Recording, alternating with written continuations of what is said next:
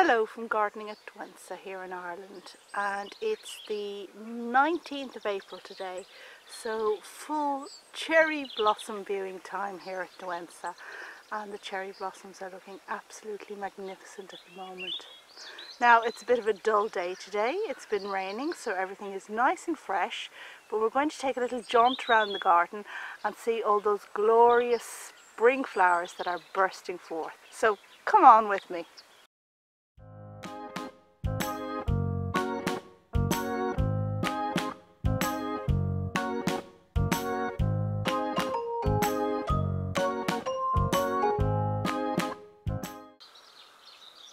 So today we're going to start off with a pan of the side of the garden here, the bit that kind of stretches from the driveway, and you can see these arches which are the entrances to the garden there. And the very good news and the real sign that summer is on the way is the fact that the beech hedge down there has started to drop its dead leaves and to push out fresh new green ones. And even the birch trees up above are just coming into leaf.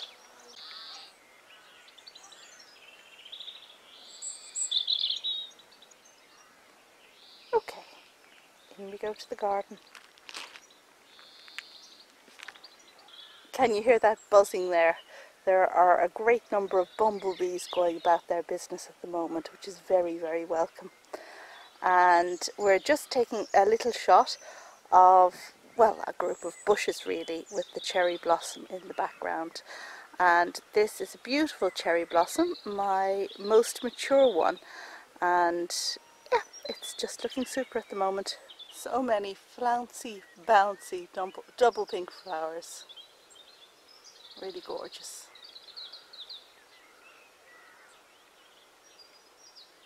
And this was Joshy's favourite tree here in the garden.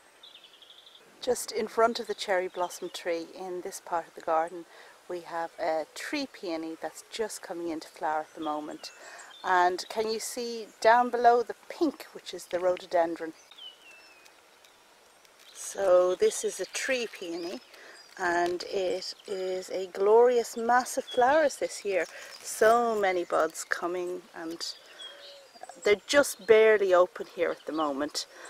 And it's contrasted with this pinky rhododendron, Virginia Richards. Now this is just opening, and it's one of my favourites. Not my absolute favourite, but we'll come to my absolute favourite rhododendron at some stage during this garden tour. I'm just noticing something a bit quirky about this rhododendron, and it's to do with the buds. And there are the buds just about to open, so let's just go in closer and have a look at this one. And can you see that? It's acting as like a live fly paper, because there are loads and loads of little gnats just stuck to it and dead. And this story is repeated all over the rhododendron. Now I can't say I ever noticed that before. And well, I suppose, I mean, I am not aware of lots of little annoying flies in the garden, but maybe it's the rhodo that saves me from them. And beside the rhododendron we have one of my resident gargoyles, and this one is Miss Anthropy, to give her her correct title. And she actually may be on the move, because I have another place where she would better be placed.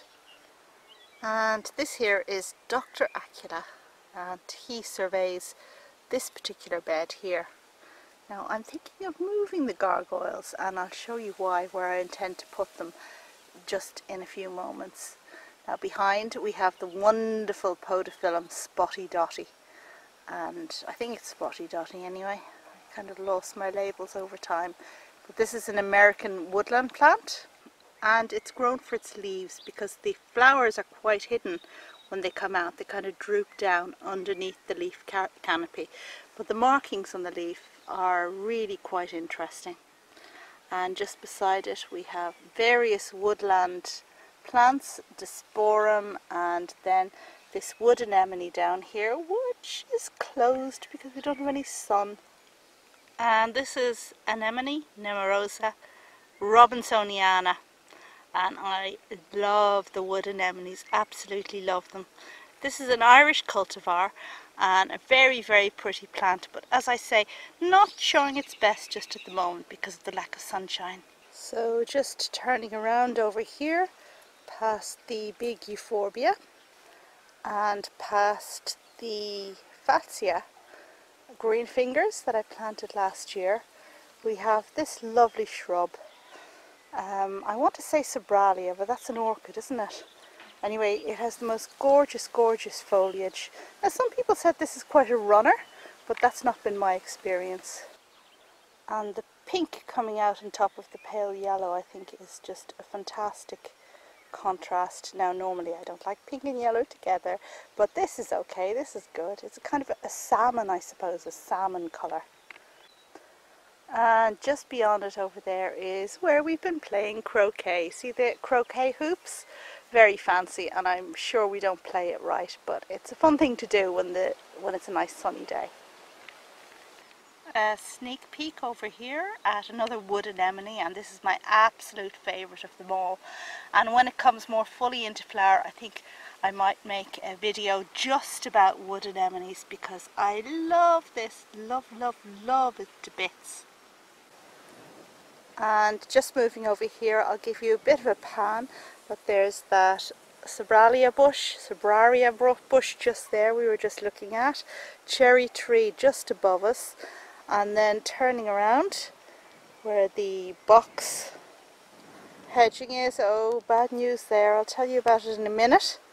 And then just swinging around even further where we have Sam's birth tree, my son Sam's birth tree, looking very, very big and tall and meaty at the moment. The edge of the garden, you can see by the hedge there, which has recently been trimmed, and my husband did a great job on it. It's looking really great. And then just here where I was weeding just very recently, and you will see a very big Fatsia just in front of you. And I am seriously considering getting rid of this Fatsia. It's just a blob with kind of uninteresting leaves, and you have to spend a long time on it to get it to look decent, removing at least a third of the leaves. Otherwise it bunches together in this very unsightly arrangement. Yeah, so I think I'm going to do that. There's another Fatsia just beyond it over there. Let's see if we can zoom in. And this is a more mature, bigger one. There we go. And I think that's fine. I'm going to leave that. Still have to do a lot of work every year, just removing a lot of leaves. But that one can stay. It has a bit of shade as well, which helps just make the leaves more the true green colour. Whereas this one here is really quite yellowish because, well, it's in the open garden. And I think an important lesson here is we need to look at our gardens with a critical eye and decide what just isn't working and be ruthless. So just a swing past that long border where I planted out the lily bulbs on the Glaucidium in a recent video, and coming around here to the arm with a lot of snowdrops planted in it just to see these tulips. Now this is Tulipa Purissima, and it has come back for me for very many years. Old tulips, of course, over time they get smaller and they disappear, and you do need to replace them. Some stay much better than others, but this is definitely one that stays for a long time. And look at those big, big flowers, and I think this autumn I'm definitely going to invest in more tulips for the garden. Last autumn the focus was on putting in the new hedging and the new structure in the garden, and that's where the money went. But this autumn it has to be down to tulips. And there's something else just over here that I want to show you on this arm of the border, past the holly. And I think we can't see it unless we go and stand around that other side just there. And this is Glaucidium palmatum, I think. A gorgeous choice woodlander. It's kind of closing its flowers today because of the lack of sun, but it's really a sweet thing. The only thing is that the slugs do tend to like it, so you need to be careful. But this year it's been okay. Yeah, you can see some bite marks there in that particular leaf. And there's bad news here with my box balls, and if we look closely you can see that the dreaded box blight has decided to pay me a visit. It's a bit upsetting because this area here was planted by my son Josh when he was in primary school. I'm very proud of his strength. Yeah, he was just at that age where I guess a boy begins to feel that he is powerful, and he dug all of these holes to put these box balls in for me, and it's a very stony area, so it would be a shame to lose it. But I have a recommendation from a friend of a treatment that has worked for her, and I intend to try that, and I guess we will have success. I hope we will anyway. And if you're ever looking for a vigorous primrose with very pretty flowers, then I highly recommend this one. It's called Avondale, and it has really pretty flowers with these kind of pale pink petals and white stripes and a yellow and orange eye. Very nice. Now it's just going over now, it's not looking its best, but about a week ago this whole hedge of primrose was a mass of flowers and it looked amazing. And I have so much of it now, I'm thinking of dividing it and spreading it about in different places. So let's take a walk up the garden now, and we will cross through to this other section there and have a look at where I've recently been working with the carnivorous plants. But before we go and see that, let's have a look at these Helleborus here that are looking really super. Now they're planted beneath some very tall Tetrapanax rex, which has been defoliated in winter, but soon it will bring back its enormous umbrella-like leaves. And it's flanked to the left by these really tall lilies that stand up by themselves and don't need staking and produce beautiful scented flowers in summer. But at the moment this hellebore is the main attraction in this border, and it has these nodding flowers that really are very, very architectural, and evergreen leaves that persist the longest time. It needs a little bit of staking, but it makes a nice bushy clump and seeds about a bit like most hellebores do really. And past the hellebore bed that has this great big viburnum about to flower in the middle of it. See, there's more hellebores there. And over through this kind of entrance here into this other part of the garden. And before I forget, there are a couple of little beauties down here I want to share with you in the hellebore bed. And the hellebores, as you can see, are in here. And take a look at this. Now these are just going over now, but aren't they cute? This is Omphalodes Starry Eyes, an Irish cultivar, and it has these blue centres and a kind of white edge to the flowers, and it's a little dote. Doesn't come true from seed. To my right I have the Formium that was moved last autumn, and it really is doing well.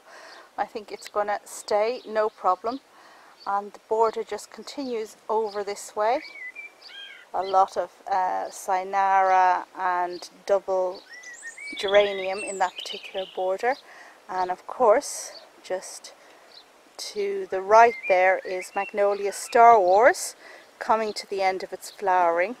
But what I really wanted to show you is over to the left. Now here we have it, and if you saw my moving Sarracenia planters video, then you'll recognize these as the planters for my carnivorous plants, which are all actually in there and will soon be in full leaf. And you will notice that everything has been taken out of the border. I have big piles of Persicaria there that's been lifted, and it was really, really hard to lift. We had to put weed killer on it and then it could come out. And this border used to be my New Wave perennial style border. I made a video about it a while ago, but it had become overgrown with a lot of scotch grass, which is very difficult to see and detect because of the nature of the plants in it. And anyway, we decided to do away with it. if a border isn't working, then you need to be brave and just overhaul. So this summer I'll be planting up this border. Haven't quite decided what I am going to do yet, but it'll be fun. And that Easter Island head there, he's gonna move. I don't think he fits in with the style of what this border is going to be.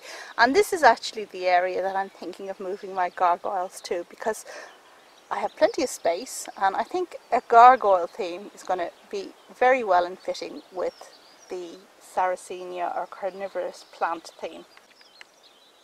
And down here we have a lovely woodland plant that I want to show you. It's this gorgeous Lathyrus. As you can see, the flowers are just opening now. They will open further and look great, but for the moment you just get a taste of the glorious orange colour that they will be. And just beyond we have the Acacia that had gorgeous pretty little flowers earlier on in the season. You'll have seen it in previous garden tours, and that's what the flowers look like. But now it's just a mass of beautiful variegated leaves. And the borders are really beginning to waken up now with lots of primroses and pretty little things. This fern is gorgeous as it unfurls. And this is one that's akin to tree ferns, although it's perfectly hardy. And that is an enormous advantage when you want to just plant things in your garden and not worry about them. It looks so pretty when the ferns are there, when the filigree leaves are out. And over here we have, well, 4 plants that are looking just fabulous at the moment. On the left we have the red acer, a dwarf acer, and its leaves are just fantastic, aren't they? It's a slow growing plant, so I'll enjoy it for as long as I possibly can in this position. They don't move well, unfortunately. And beside it we have this amazing euphorbia that I've pointed out before. And look at those acid green bracts on top of deep red stems and dark leaves. I think it just has everything going for it. And directly behind it we have Magnolia stellata, which is just at the end of its flowering. So this is the Magnolia. Super flowers. And here we have Macrantha exocodra the bride, unless I'm very much mistaken, with its pendulous white flowers. Not scented, but beautiful all the same. And it's flanked by this tree peony, which has a lot of buds this year. This is the most open of them, and you can see that silky pink silkiness inside there, just waiting to burst out with beautiful large petals. And here we have the stone table that has already had a few board games and a few snacks, mostly just a cup of tea because it is still quite cold. And the tulips are here. So this one is called Bagnaluca, and you can see that it's a good one. It came back for me for many years, but I have very few of them now at the moment, and I did want to replace them, but as you know, the hedging took priority last autumn, so maybe next year. But whenever I see them in spring, it's just, oh, aren't they gorgeous? I so need so many more tulips in my life. You really couldn't have enough of them. And speaking of tulips, do you see behind there in the border beside the greenhouse, we have lots more tulips over there. However, I don't want to dwell on this border because, as you know, I'm making a separate series, A Year in the Life of a Border, and this is the border I've chosen to talk about each month. So I don't want to steal its glory by covering stuff already in this video that I'll cover in the one that's to come soon. And this is the back of that border with the Bagnaluca tulips and the stone table, and we just swing around here. You can see the wedding cake tree is now in leaf, but the semicircular beech hedge behind it is not, although it's started to drop its leaves, so it's coming. This Lonicera hedge could do with a cut. That's not one that got cut. And then just down here we have a kind of a woodlandsy border with lots of pretty things coming out. Everyone's favourite is the snake's head fritillaria, and I guess it gets its name because its flesh is very like a snake's flesh in that it has that kind of patterning on it. But it's a beautiful, beautiful little plant, and I see mine has set lots of seed down here. Now this is one I have tried to grow from seed myself. I think it takes 7 years to actually come into flower, so it is the long haul, and I wonder is it worth it when it will self-seed around like this and just propagate itself on its own. This primrose is Drumcliff, and I used to have a lot of it in here, but not so much these days, but it's a very pretty thing. And behind it you can see all that green stuff that's been kind of cut back to the ground, and that's my pachyphragma. And don't worry, it'll be back. You just need to cut this one hard back after it finishes flowering so it doesn't seed around. You can tell it's a vigorous plant. At the front here we have an ornithogallum and a little fritillaria that's decided to pop up just here. Hello! And this ornithogallum is covered in little white flowers. And I actually love the habit of it. The leaves don't detract from the flowers at all. It just makes a very elegant mass. We have a scilla here behind. And that moss you see in the background is on the roots of the big cherry tree. I was out here walking with my daughter this morning, and do you know what she said? She said her favourite plant is the moss. In my hardy orchid bed we do have Cypripedium poking up. And as I stand here there are delicious wafts coming to me on the breeze, and I'm just turning around now to see where that comes from. I know where it's coming from. It's coming of course from Rhododendron Labialis Fitzwilliam. If you only have space for one rhododendron and you have suitable climate and soil, then I highly, highly recommend this one. It has the most amazing scent. Beautiful, beautiful flowers, and the leaves really are quite refined for rhodo leaves. Rhodo leaves in general aren't a great selling point unless you're talking about the really big species ones. Lots of buds here. Now what do you think, Lady Alice? Does she sound like a rapper? My son said she sounds like a rapper.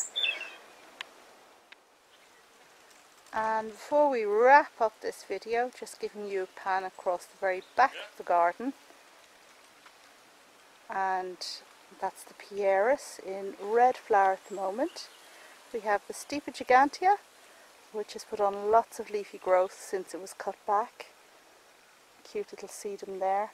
And this is the kind of meditation area, and those who are perceptive will note that the wall has actually grown in size since we last looked at this.